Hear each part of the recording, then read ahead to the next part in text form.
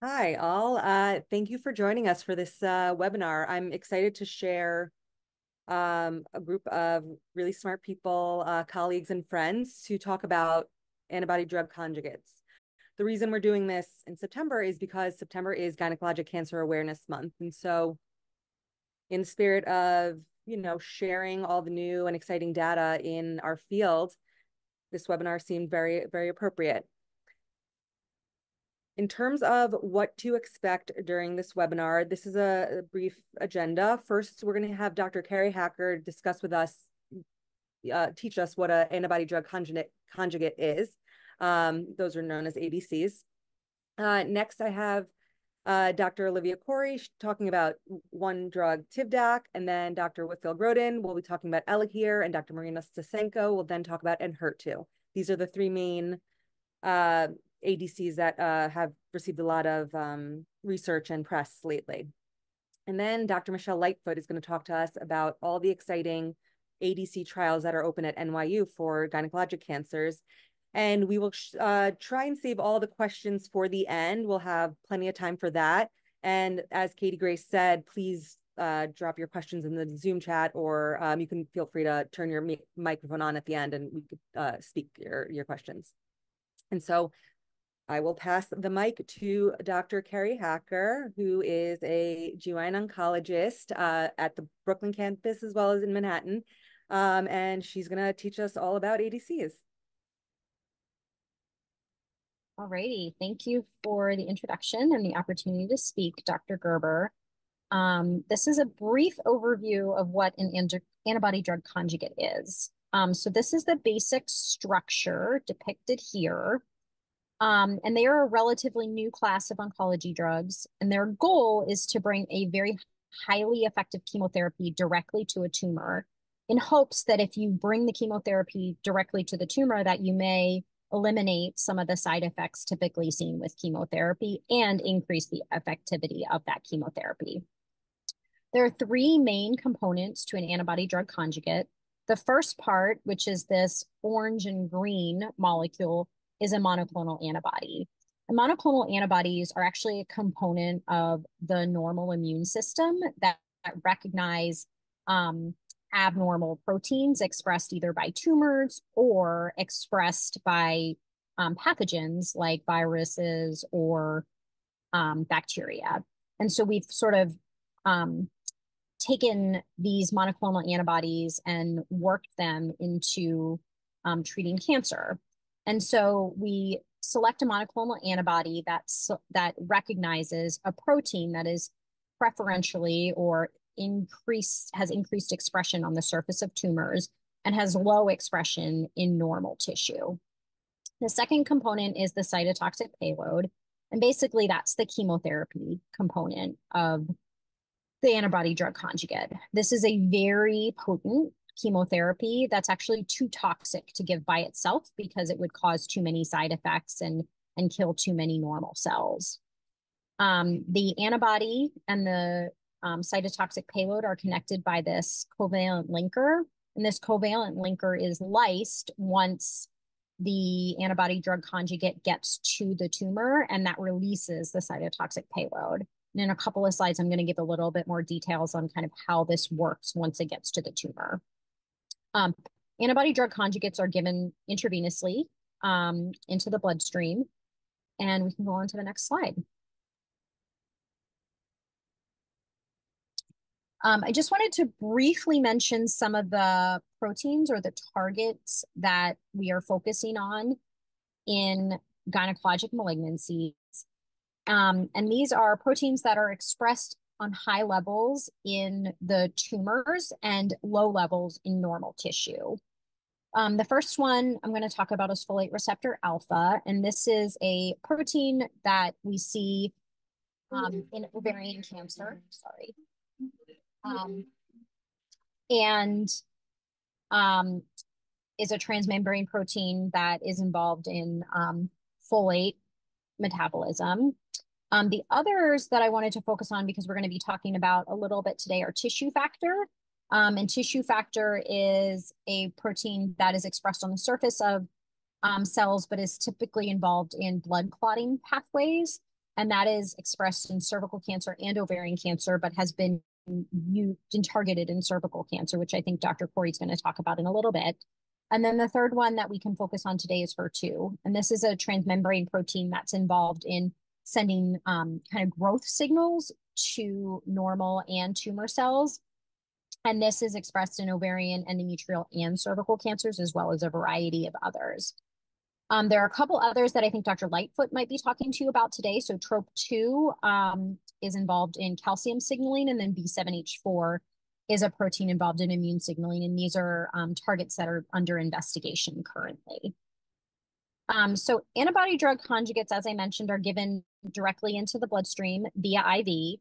And the monoclonal antibody portion targets or brings these molecules directly to the tumor where you have high levels of target protein expression. Once they arrive at the tumor, they bind to that protein on the surface of the tumor cells, and they get internalized through a pathway that's very common for internalizing proteins kind of throughout the body. Once they're internalized into these kind of vesicles, the environment inside those vesicles cleaves that linker between the monoclonal antibody component and the chemotherapy component, and the chemotherapy is released into the internal portion of the cell, and also as the cell dies, it gets released into the neighboring portions of the tumor and can actually cause killing of neighboring tumor cells that may or may not express that target protein on the surface. The chemotherapies are typically involved in cellular division, and so once the chemotherapy gets there, the cells can no longer grow, and they die, and there you get your tumor killing. I think that's about all that I have on the basics of ADCs. So we will learn more about kind of how we're using them in GYN malignancies. Thank you, Dr. Hacker. That was a great overview. And so now I'm going to introduce Dr. Olivia Khouri, who's going to talk about one of the first ADCs, or the first ADC that was approved in gynecologic cancers. She works with me out on NYU in Long Island, and I'm very excited to hear what she has to say about this. Perfect. Thanks, Dr. Gerber, so much. And thank you, Dr. Hacker, for the introduction. Can you hear me okay? Yes. Okay, great. So introducing our first ADC of the night, which I will refer to as Tivdak, which is the trade name because the generic name is a mouthful, which is tisotumab vedotin. So how does it work? What is Tivdak? So just sort of like Dr. Hacker kind of explained to us, Tivdak is comprised of three different parts. So the antibody, which is the part that kind of binds to the transmembrane protein, in this case is tissue factor. Tissue factor is very prevalent on cervical cancer cells. It's also present on some normal epithelial cells throughout the body. And as Dr. Hacker mentioned, it does play a role both as a barrier on organs like the eye and the lung. It also plays an important role in creating blood clots. The second part, if you look down on the slide, is the cytotoxic agent, or what we call the payload, the part that's kind of active in fighting cancer cells and preventing cell reproduction. So in the case of Tivdak, this is MMAE, which disrupts microtubules, which are important in cell division and replication. So that's the way that this particular drug kind of targets rapidly dividing cancer cells. And the last part, the last component on the bottom right there is just a protease linker, which after this drug gets internalized into the cancer cell, gets broken down in the lysosomes, and that's how the cytotoxic agent is released and then becomes active and leading to cell death in those cancer cells. Okay, perfect. So this is, again, just kind of going through that process. You can see an image of the antibody binding, getting sort of internalized into the cancer cell, and those blue kind of spindle-like projections at the bottom of that cell are the microtubules. And so again, they're involved in DNA replication and cell replication. So when that gets disrupted, this signals to the body that this cell should be killed through apoptosis. And so that kills cancer cells. Okay, so who is a candidate for this medication for Tivdak? So this has been FDA approved just since April of this past year, actually, for adult patients with cervical cancer that has either returned after being treated with chemotherapy or in patients who present with metastatic cervical cancer, meaning a cancer that originated in the cervix but spread to other parts of the body at the time of diagnosis. And then, of course, there are some people who should avoid this medication. So patients who are pregnant or breastfeeding, if they are breastfeeding at the time of diagnosis, which unfortunately with cervical cancer, we do see this in younger patients. So we do recommend cessation of lactation and avoiding breastfeeding for at least 3 weeks after the last dose of Tivdak. Tivdak is also processed by the liver, so patients with liver failure or liver impairment should also be cautious, talk to their oncologist before receiving this medication. And then this medication has a lot of side effects in the eye. So anyone with a history of eye diseases, what we call ocular surface diseases, including conjunctivitis and keratopathies, should avoid this drug as well, or at least consult with an ophthalmologist prior to starting. Stevens-Johnson syndrome is a type of allergic reaction, severe allergic reaction. So anyone who's had this kind of reaction in the eye is not a candidate for Tivdak. And similarly, patients with pre-existing peripheral neuropathy, numbness or tingling in the fingers or feet after prior chemotherapy should also kind of discuss with their oncologist before starting this. And then finally, as we mentioned, tissue factor is really important in creating blood clots and preventing bleeding. So anyone really predisposed to bleeding issues should also avoid this drug. Okay, so how is Tivdak administered? So logistically, this is administered through an IV or a port if a patient has a port already. And it's given 1 day every 3 weeks, like many of the traditional chemotherapy agents and the other ADCs that we give. The infusion time is about 30 minutes. And, we continue this for as long as it's effective and as long as patients are tolerating the medication. So is it effective? So, unfortunately, when cervical cancer has progressed through chemotherapy and come back, it's extremely difficult to treat. Or similarly, if it's progressed after chemotherapy when it presents in advanced metastatic stages. So if you look at this image on the bottom here on the right side, you can see that our overall response rate to traditional chemotherapies in this setting is low. It's about 5%. So Tivdak did perform better than that in clinical trials. So the response rate to Tivdak in patients like this was actually closer to 18%, so compared to 5%. And when we talk about response rate, that means that we see a clinical response either on PET scans or CAT scans or clinically in terms of the disease that we're able to feel and see. And this is a little bit busy, these slides looking again sort of at the efficacy, but there's a big study that was the basis for getting Tivdak approved, FDA approval for cervical cancer patients, and it included over 500 patients with this type of cervical cancer, either advanced or recurrent. And it did show that Tivdak was more effective at preventing cancer progression and more effective at prolonging life. So whereas standard chemotherapy, patients had about on average 2.9 months of treatment before their disease progressed, and an overall survival of 9.5 months. Tivdak did better. So it was 4 months until most patients experienced disease progression, and the overall survival was closer to a year. So at least several months of improvement there. So what are some alternative treatments to Tivdak? So standard cytotoxic chemotherapies, which just target rapidly dividing cells. Immunotherapy is an option for patients who haven't received it before. And because, this is a difficult stage at which to treat, this is a difficult setting to treat, we always talk about best supportive care as an alternative as well. Okay, and so what are some of the side effects? So we've touched on some of these already, but just to kind of go through them in a little bit more detail. So ocular toxicities or side effects in the eye are the most common, and the most common reason that patients discontinue this medication. In fact, the medication comes with a black box warning because it affects over half of patients who take this medication. The most common changes are vision loss or changes in vision, dry eye, some eye pain and irritation. Some patients describe this as the sensation of having something kind of stuck in the eye or a general discomfort. Others experience increased tear production or discharge, and this can lead to corneal ulceration. So it's really important. We as oncologists partner with ophthalmologists and optometrists to really help manage the eye toxicities with patients who are on Tivdak.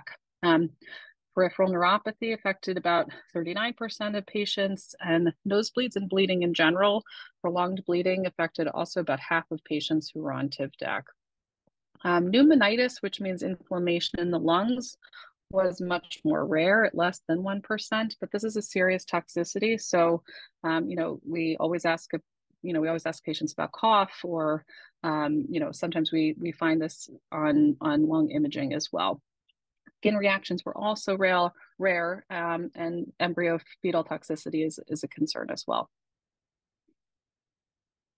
Okay, so what do we do to prevent some of these side effects? So we try to get ahead of these ocular side effects with really good eye hygiene and eye care. So before we start anyone on Tivdak, we do have them see an ophthalmologist, an eye doctor before to do a baseline exam, a slit lamp exam, and also to start on some important eye drops. So on the day of infusion, we give 2 different types of eye drops as a preventative measure. So one is a steroid drop and the other is a vasoconstricting drop, which means that it constricts the blood vessels in the eye.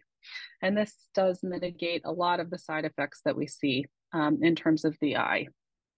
So this continues throughout the day of the infusion and then on days 2 and 3 after the infusion as well. And it does require sort of being pretty on top of as a patient. So this is the sort of most labor intensive part of being on Tivdak. Throughout treatment, we just ask patients to really notify us if they're noticing any changes in their eye health or their vision. And again, we work closely with our ophthalmology colleagues to kind of treat these things as they come up. Lubricating eye drops we give as well as needed throughout treatment. And we tell patients to avoid contact lenses. Get cute glasses frames. So what are some other medications to be aware of Tivdak interacting with? So there are some antibiotics, some anti-cancer agents. Tamoxifen is the one that people are usually the most familiar with, which is a breast cancer maintenance drug. Anti-HAV agents and other antivirals, antihypertensive, some sex steroids, and then herbal supplements as well. So just important as always to kind of let your oncologist know what medications you're taking, and a complete list, including herbal supplements, are really important just to make sure that there's no interaction there. So in summary, Tivdak is a treatment option for patients with recurrent or metastatic cervical cancer that's progressed through standard chemotherapy. It's been shown to have really promising results in terms of increased survival. The toxicities tend to be very manageable, the most common of which are the eye toxicities.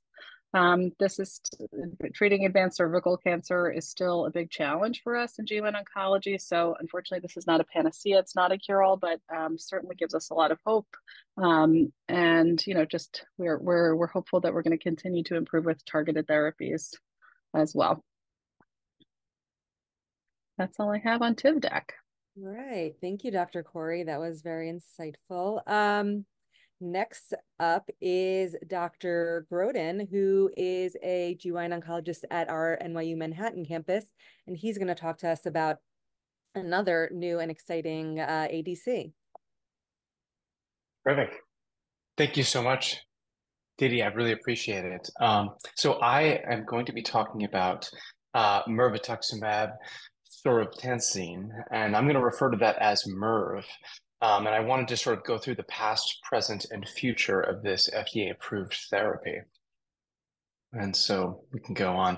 So MIRV is an antibody-drug conjugate. It has a maytansinoid DM4 payload. It has potent antitubulin activity. And as Kari sort of discussed, this is an ADC that essentially it will bind to the folate receptor. It's basically involved in a lot of very fundamental functions for DNA creation. And specifically, it was shown that in ovarian cancer, over 95% of high-grade ovarian cancers expressed the folate receptor. So this seemed like a relatively good target to think about. I think a lot of what's important about MIRV to understand is that there's a little bit of a story. And in science, sometimes what happens is you try something and it doesn't work, but then you go back and figure out why it didn't work. And then you identify the population that it really works in. That's very relevant here. There was a large randomized clinical trial called Forward 1. And what was done in this setting was patients with platinum-resistant ovarian cancer were randomized to either getting conventional chemotherapy or getting Mirvetuximab.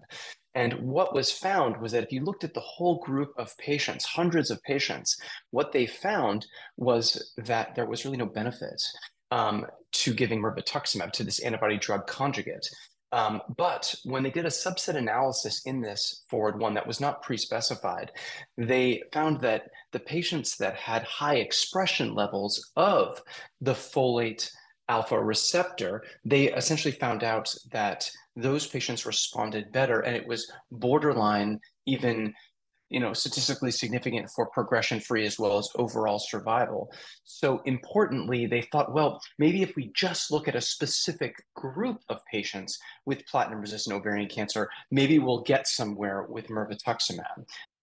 So in the phase 2 Soraya trial, essentially they identified patients that only had high-expressing tumors, and they demonstrated that there was a significant response rate of approximately 32%, and 6 patients out of their cohort experienced a complete response. You can see the waterfall plot off to the right. What was important about this and really impressed ultimately the FDA was that there was a close to 7-month duration of response.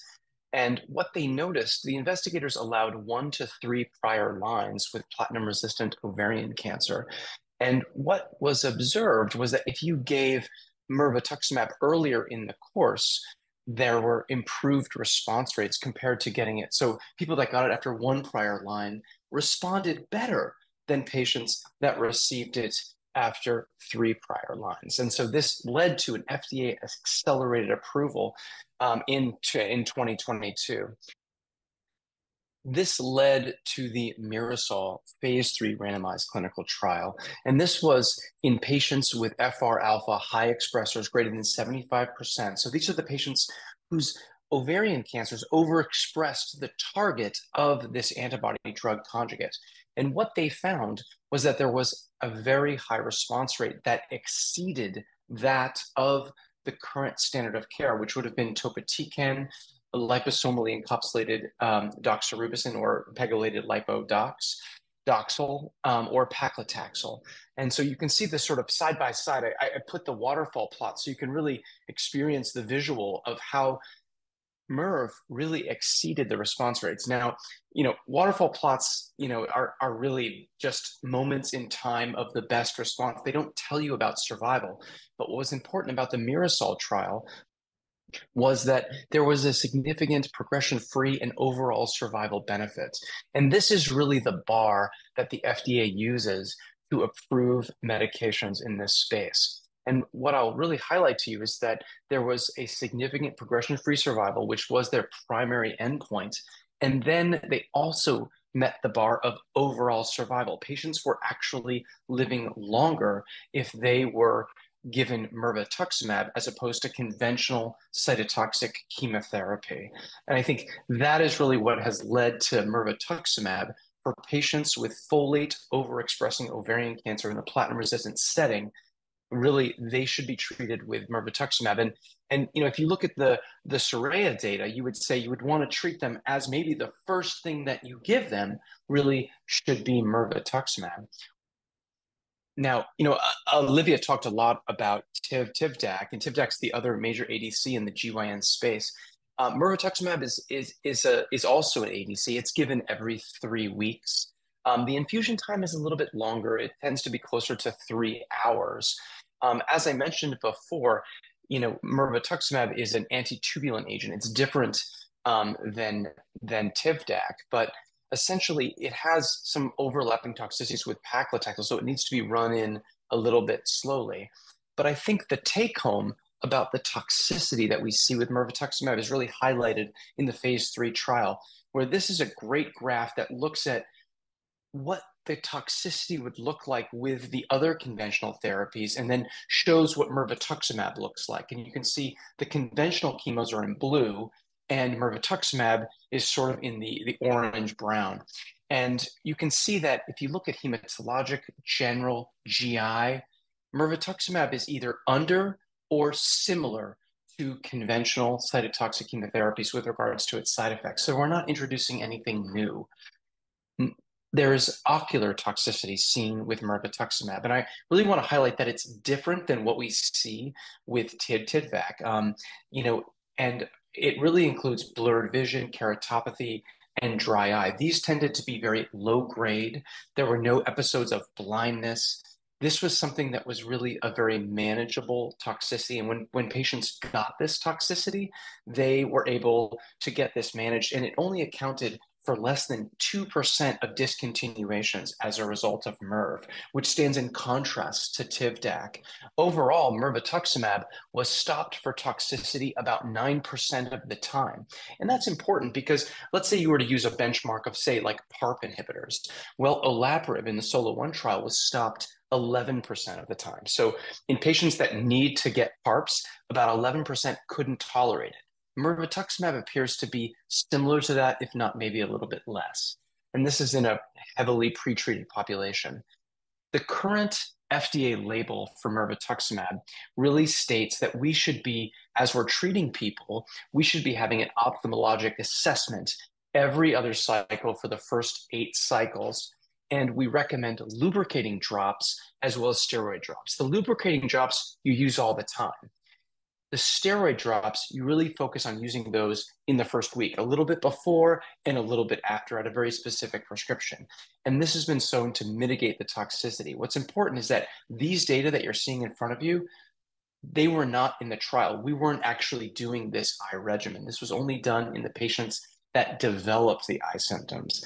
And so really the important thing is that if you develop the eye symptoms, it really requires holding the mirvetuximab until the eye symptoms really resolve, which almost invariably they do.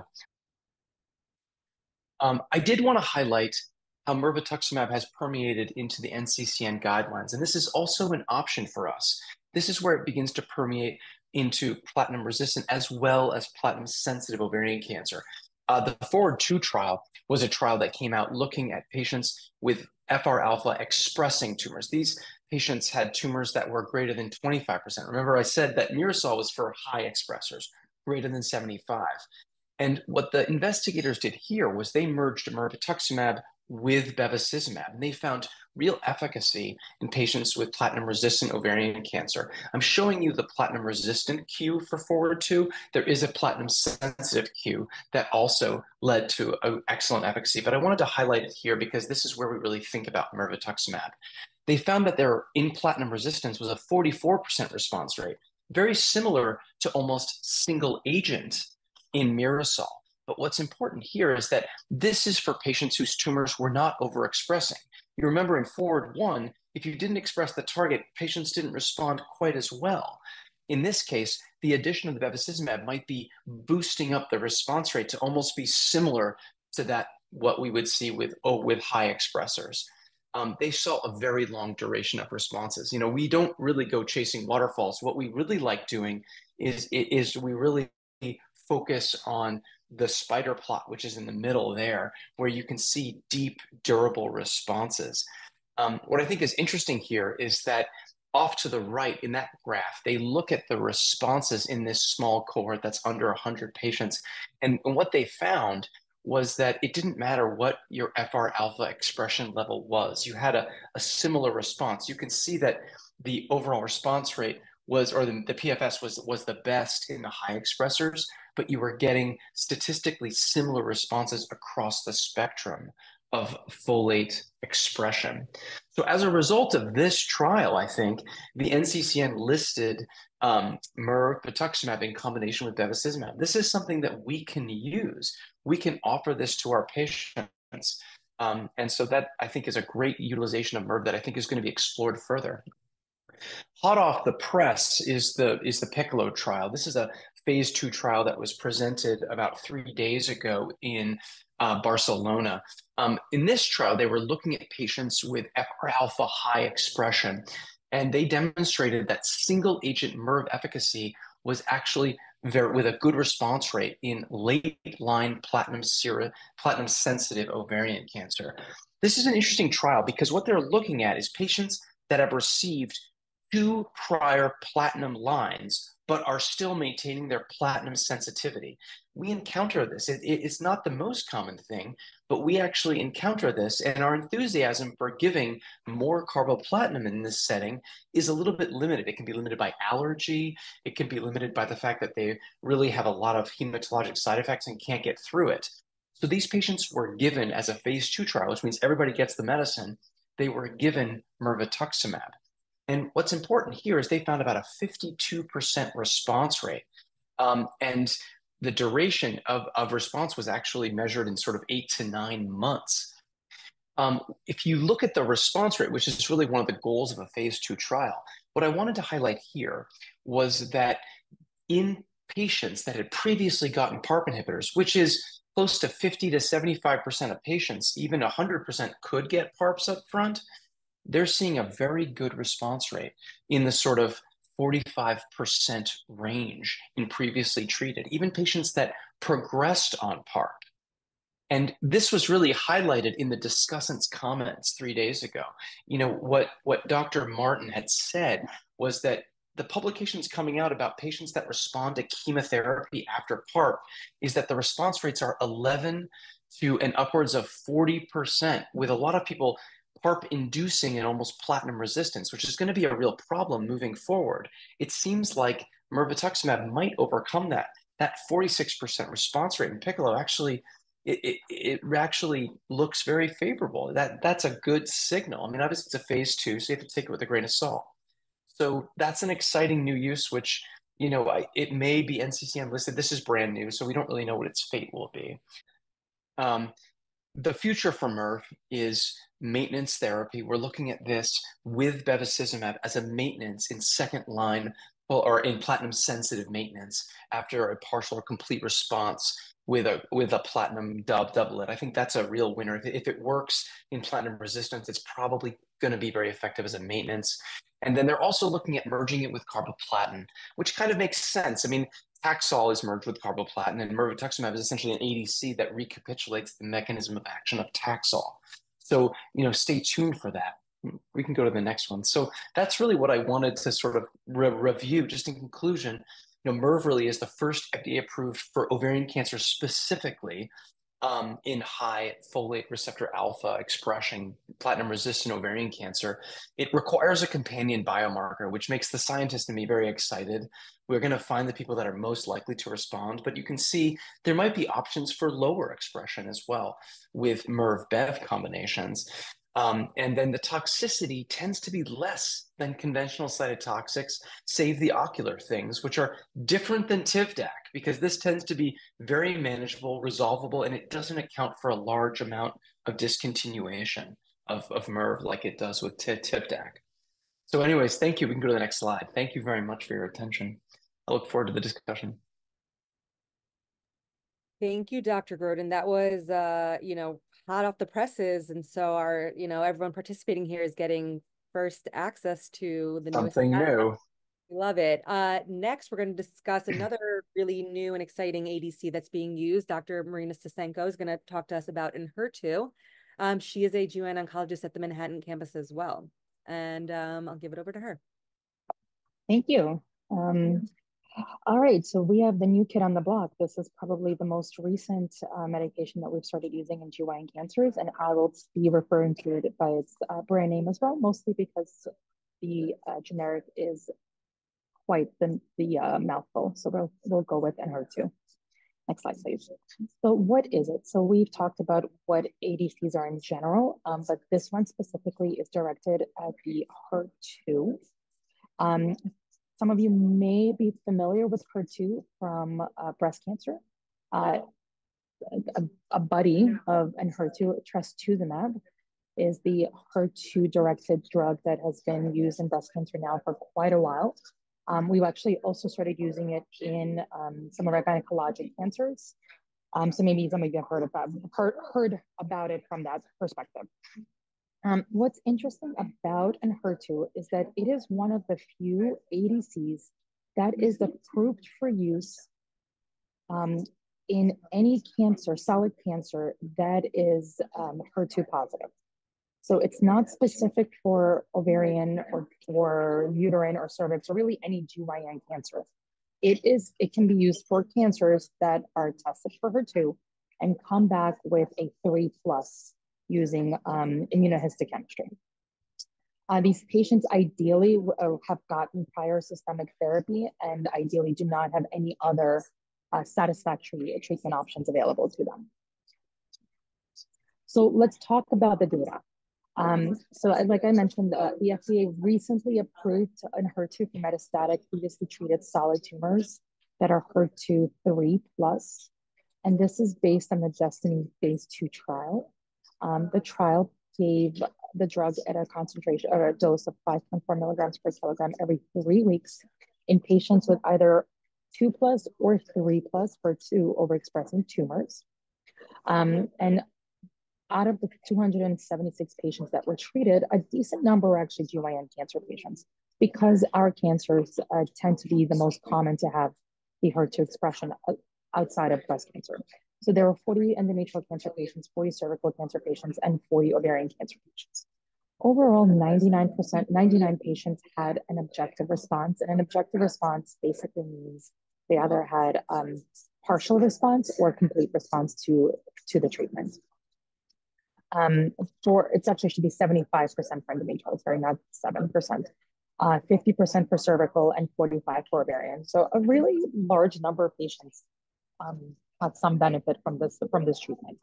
For the HER2 3+ group, this was a much smaller subgroup of patients, but the overall response rate was even better at 85% for endometrial, 75% for cervical, and almost 64% for ovarian. You'll notice the number of patients in each of these groups for HER2 3+ is quite small. Only 13 patients endometrial, 8 cervical, and 11 ovarian. But even though the numbers are small, the results really are quite impressive. I just wanted to highlight the GYN specific response rates. So endometrial cancer, an overall response rate of 57%. Over 77% of the patients were heavily pretreated, so considering 2 lines of treatment or more. And in those who were HER2 3+, the overall response rate was 85%. Their median overall survival was almost 2 years at 26 months. And for patients for whom this is a recurrent disease and having a hard time being treated, that's actually not a number to sneeze at. With cervical cancer, about 50% overall response rate. Again, very heavily pretreated group, meaning that 85% have seen other treatments. Some of you may know we don't have a lot of very effective options in cervical cancer. So this is really is for patients who are HER2 3+, this really is game changer at 75% overall response rate. And the overall response rate for patients who are HER2 3+ was actually not reached. I'm sorry, the overall survival was not reached, which is pretty impressive. Finally, in ovarian cancer, about 45% response rate with median treatment number of lines was 3. And I think it's important to note that a third of these patients had at least 5 prior lines of treatment. So, with ovarian cancer, we have more treatment options that we can offer. And even in this group, the patients who are heavily pretreated had really nice response rates. Main side effects. So Similar to the other medications that we already talked about, almost everyone had some sort of adverse event. Most common were the kind of things that we think about in all of our treatment modalities. So nausea, vomiting, anemia, diarrhea, neutropenia. These were kind of the most common, and we kind of see this in most of our medications. The more specific side effects that we worry about and monitor in with this medication are we monitor the heart, because patients can have heart problems. So these patients who are on this medication will have regular heart ultrasounds or echoes. And the other side effect that's actually been quite concerning, and so we watch for it very closely, is pneumonitis, which is basically an inflammation of the lungs. And about 10% of patients had this side effect, and a few of them were fatal cases. So what we watch for here are cough, shortness of breath, fevers, kind of specifically respiratory symptoms. And our goal is to start treating it quickly, and usually with steroids, and hold the medication until the side effect is resolved. So the bottom line is that this is an extremely promising drug for patients who have tumors that overexpress HER2, ideally 3+, and have few other good option treatments available to them. And again, cervical, ovarian, and endometrial cancer patients have all been shown to have HER2 overexpression. The FDA approval is based on very positive results, but a fairly small number of patients. And so they continue to gather additional information to make sure that the results in the small group of patients is verified. And side effects can range from being quite mild, like nausea or low blood count, which we can monitor and adjust for, all the way to severe but rare pneumonitis or heart problems. All right. Thank you, Dr. Stasenko. That was great. And now I want to pass the mic over to Dr. Lightfoot.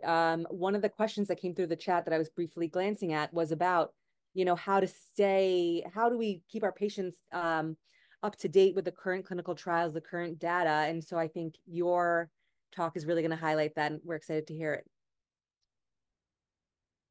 Great, thank you. Yeah, so I will just be highlighting a few of the trials that we currently have open. There's some that are opening or were open. So I just want to highlight up front that this is constantly changing, and probably the best way at any site where you're getting care to know exactly what's happening is to ask your provider directly what clinical trial options are available.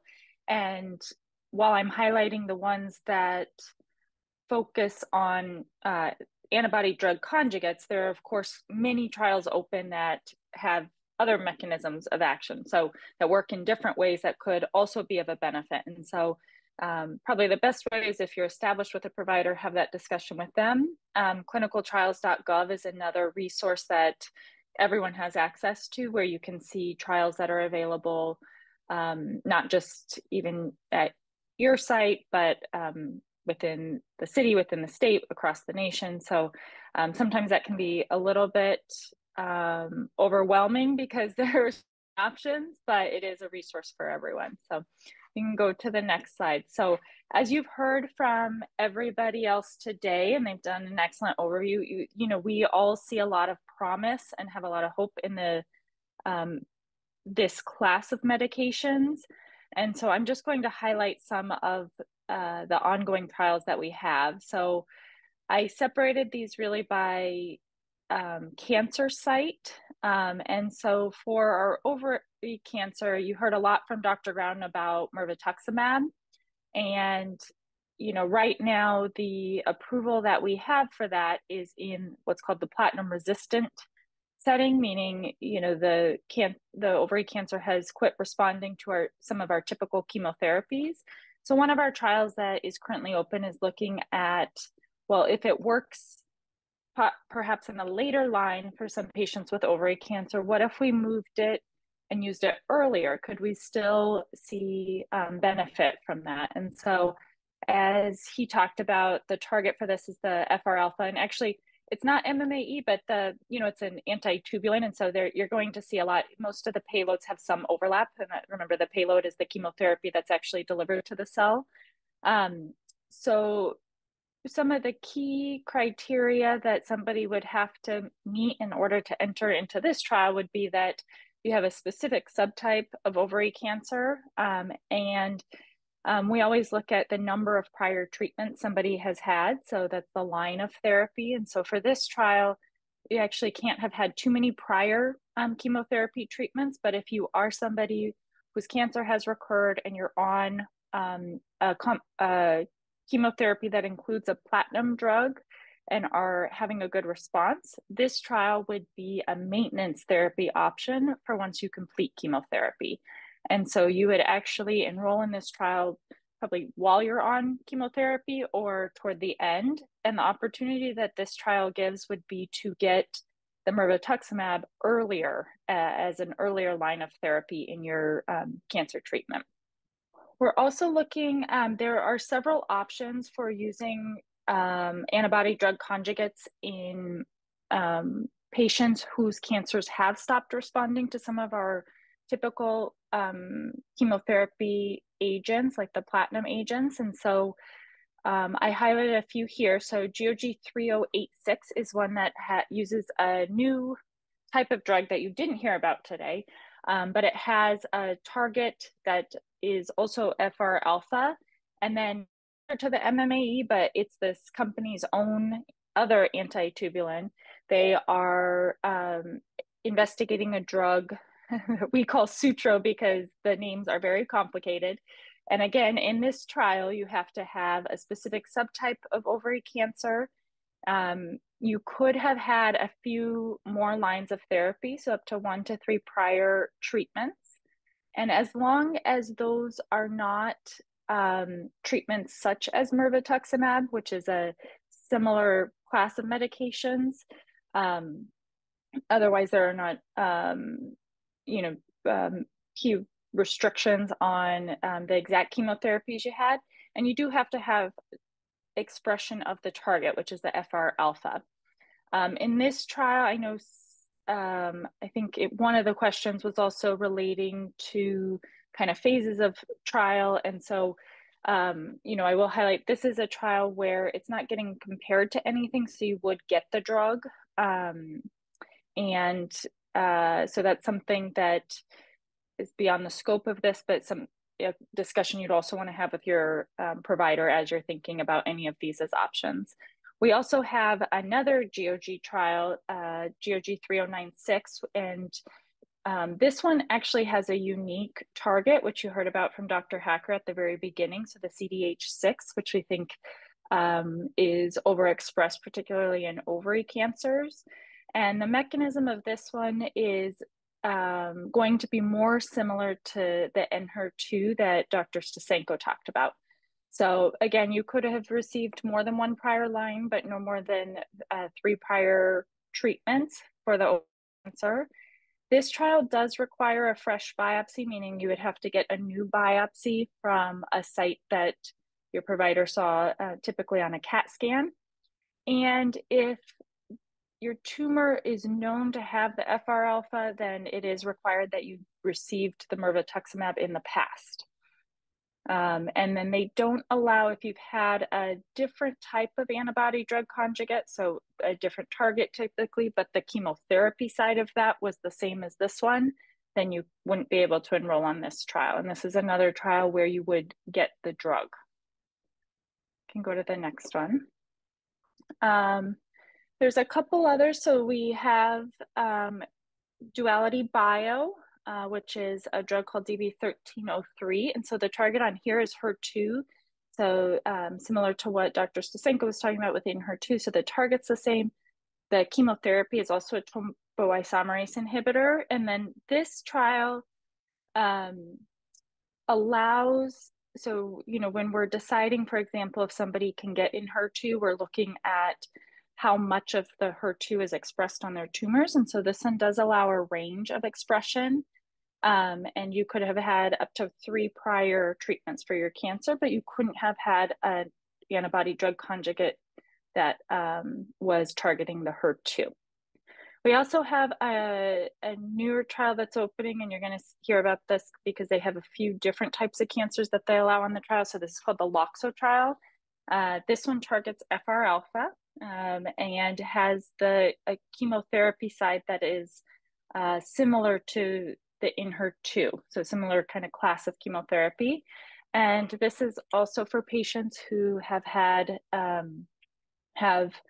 recurrent cancer. And for this one, they don't limit the number of prior treatments. So again, when you meet with your provider, what they would do is sit down and kind of look at all of these as options and then decide kind of what order these could be options for you, so that you could optimize, say you enroll in one trial and then that doesn't work, so that you'd have future options based on the number of prior lines here that they allow. So we can go to the next one.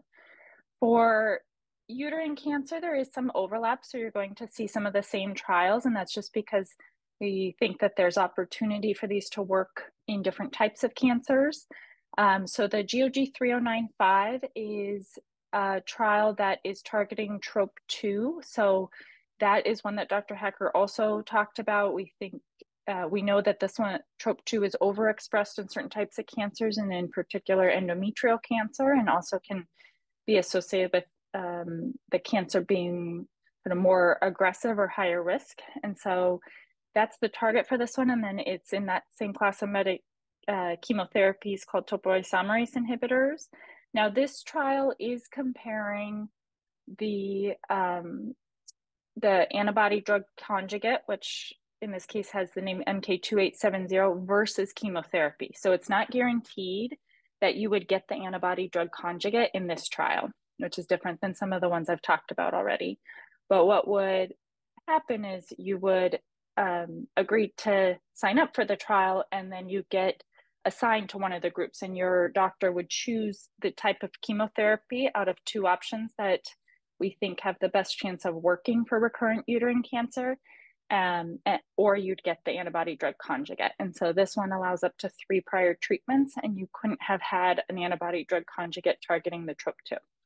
Now, I talked about the Duality Bio and the LOXO already, but those do also have options for patients with endometrial cancer.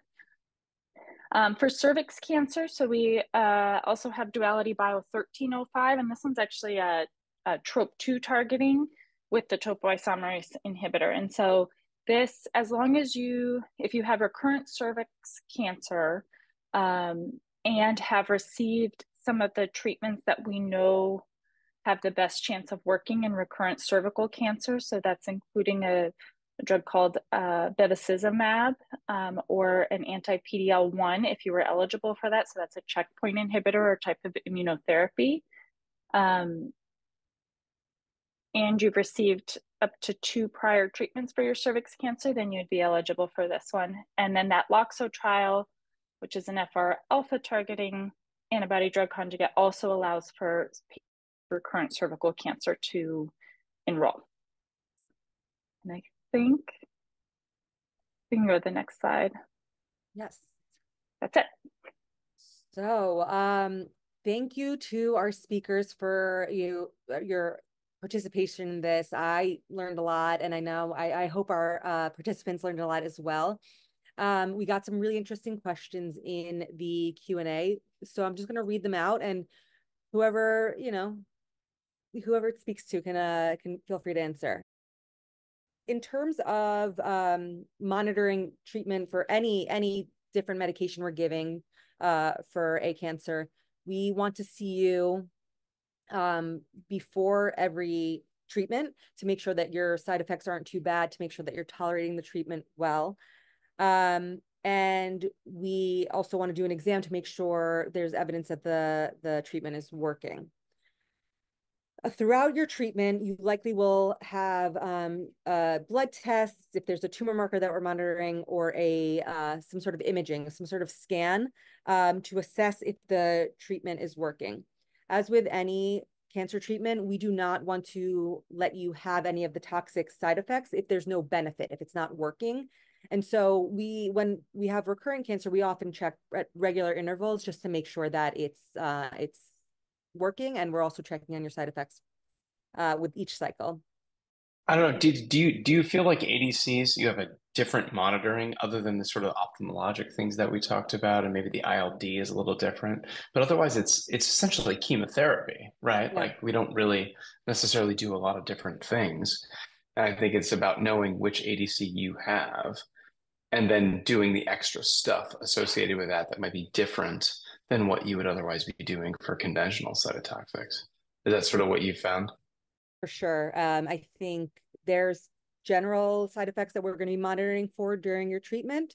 And then there's the specialized ones in terms of whatever specific medication. But in general, we monitor and we ask a lot of the same questions often. Well, that's a very good question. I mean, I think that's what patients really want to know is they want to know wherever they are, how long is it going to take to sort of manifest a response? And I think at least for Mirvetuximab, what we saw was that responses manifest within the first 2 to 3 cycles. And so a lot of times the first assessments that they did on a lot of these clinical trials were sort of every 6 to 8 weeks, and we were seeing responses early. I know with a lot of the HER2 ADC trials that we were running, and that we're currently running right now at NYU, we sometimes see responses after the first dosing. Michelle, you can sort of speak to this, but, we've had patients that have responded very, very quickly to ADCs. And I think that is something that we definitely see fast. It's not like a Doxil chemotherapy where it can take a median of 4 months to sort of start to see something slowly happen. These tend to be targeted therapies that you see responses relatively quick. And really, it's more about durability and how long do they sustain that matters. And I think that was what really, with Merv, the reason why it got the nod was because it had real durability, where not all of them have been shown to have that. I'll just mention again, when I talked a little bit about Tivdak, the supplements are something that people ask, that I find patients ask about a lot. Should I be taking a multivitamin? Is it okay to take herbal supplements or try kind of non-traditional treatments along with my ADC? And that's really something to avoid just because it can affect how the drugs are metabolized. But other than that, no major restrictions that I can think of. That's a really good question. I think ADCs function mostly like chemotherapy, but it's delivered specifically to a specific place based on a specific flag that the tumor expresses. Whereas like the immune checkpoint inhibitors are fundamentally different. They essentially reveal any given tumor to a person's own immune system. So it almost teaches your immune system to recognize your cancer as foreign, like a bacteria or a virus, and then your immune system is galvanized to actually eradicate your tumor. So it's a very different thing. I mean, these are directly cytotoxic, these are directly tumor damaging agents that are ADCs, whereas the immune therapy is mostly sort of just teaching your own system to then go and do it. And so I think that as a result, the toxicities are radically different between the two, even though we have high hopes for both of those things representing good options for maintenance therapies, because the toxicities tend to be less than what we see in conventional cytotoxics. In gynecologic cancer, a lot of the cancers that we treat, when we're treating them initially, we're kind of diminishing or really taking away the fertility prospect. But there are some cancers that we treat where fertility is still available to our patients. If with any chemotherapeutic agent or cancer treating medication, a lot of these target rapidly dividing cells. And so your ovaries will be very susceptible to these agents, as well as a fetus, a growing fetus. They are inherently susceptible to all chemotherapeutics. And so fertility issues definitely are something to discuss with your oncologist, and definitely something that gynecologic oncologists, we hear about often.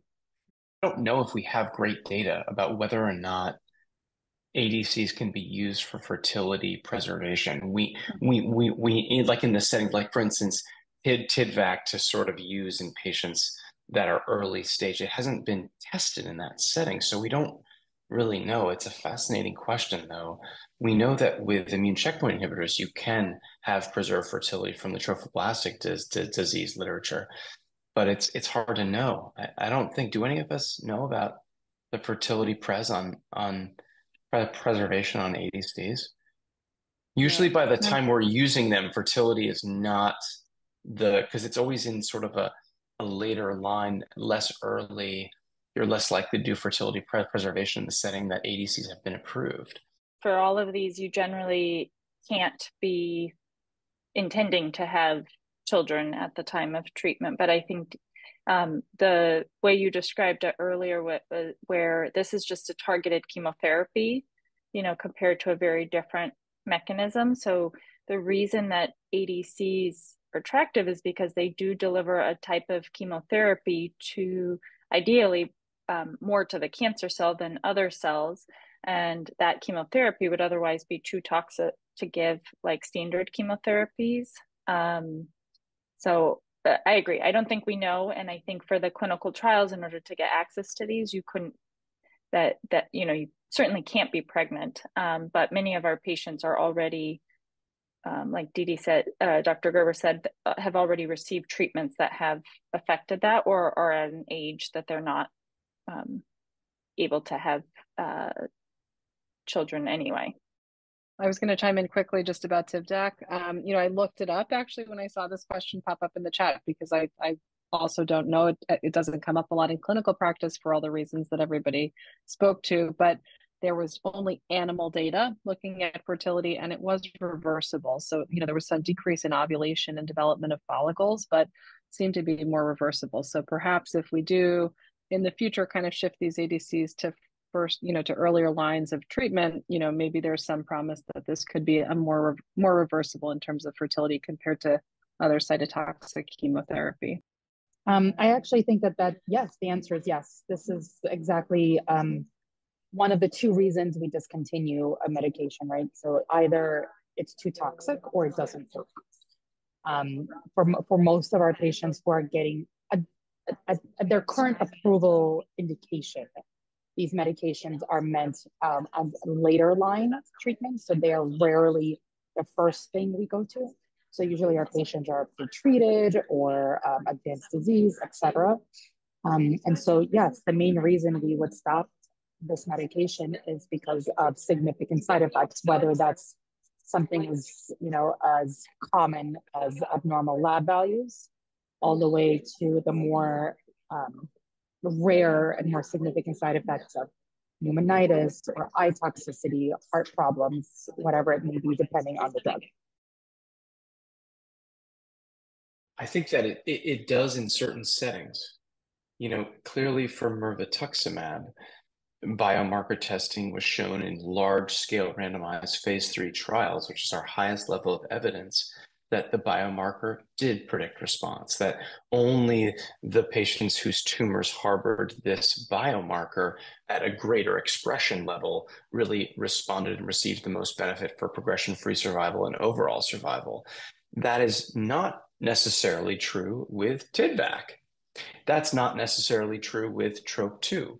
That's not necessarily true with CDH6. That's not necessarily true with Claudin-6. The next generation of ADCs is maybe not going to be biomarker driven. It is true. I mean, as Dr. Stasenko said, clearly response was related to the degree of HER2 expression. And they only got approval for HER2 3+ expression and now 2+ expression in breast cancer. But it was just really heavily overexpressing tumors. So I think the answer is it's kind of both. For some things, it's all comers. For some things, it really is going to have to be a very narrow population that you identify. I think most of the scientists in the group will be like, you really want to focus on people that have the biomarker. But if you do enough work, you can find a big enough mosaic that someone's going to have one of the biomarkers, and then you triage it. That was actually the discussion at ESMO, was that we're going to get all of these ADCs. There's a huge pipeline of these drugs that Michelle is sort of organizing for our group right now. And the truth is that we're going to get a lot of FDA approvals and we're not going to know how to sequence these new medicines, and it will be based on the payload. Some of these ADCs have a topotecan-like payload. Some have a paclitaxel-like payload. And you're sort of going to want to use the medicine based on the biomarker and the payload. And that's sort of going to be the future of what we think oncology medicine in specific subspaces is going to look like. I want to thank everyone again for to our speakers for participating and to our participants for being interested and kind of, you know, reminding us why we do what we do and being curious. And as things progress and as the cancer space kind of evolves, we are committed to, you know, keeping everyone, you know, abreast of all the big updates.